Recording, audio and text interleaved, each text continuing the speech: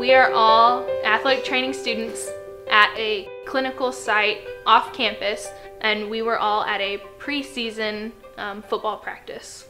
As a football player was running to make a tackle, I noticed that his head was down and I heard a loud knock. The athlete went unconscious and was found lying in a decerebrate position.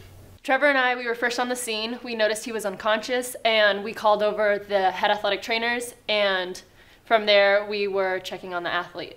We all had different roles that we played. Mine particularly was to check the peripheral pulse to make sure that blood flow was circulating throughout the body, not just to the central organs, but also to the distal extremities. I was responsible for meeting EMS when they arrived, and I kind of gave them the breakdown of what was happening with our situation and what they were potentially dealing with. As first on scene, I was responsible for stabilizing the neck and making sure that the athlete was conscious and could hear what we were saying until the athletic trainers came over and they took over from there.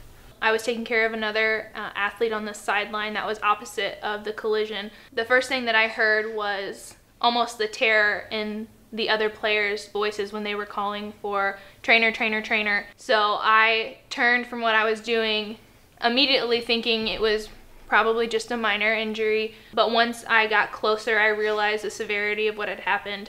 And immediately it was like a switch flipped in my mind. And you just kind of go into that automatic, trust your instincts, trust what you know and what you've been taught, and do what's asked of you.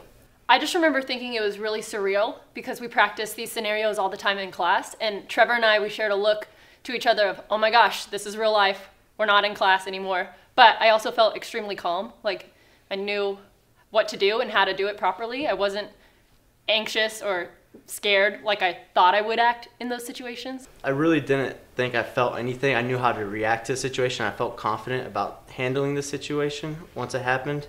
We were taught this through our education at Manchester, and it almost made it feel like it was not so surprising that it happened and that we couldn't take care of the situation ourselves. I was in kind of what I would call an athletic trainer's game mode. I was ready to do what is necessary to be done.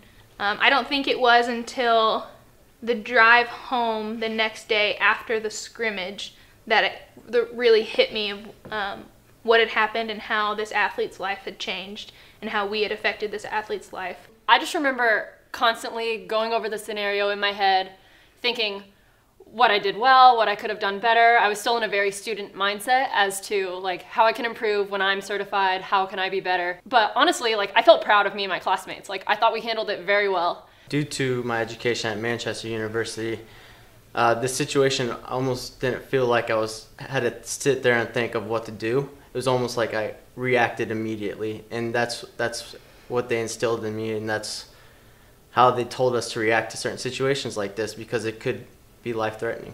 There's a lot more that goes on behind the scenes in athletic training. Like people think of sports and they think of celebrating and excitement and stuff like that, but without those athletic trainers there, if something bad goes wrong, it's important that people who are educated and trained and know how to handle those situations are there and are present and can take over.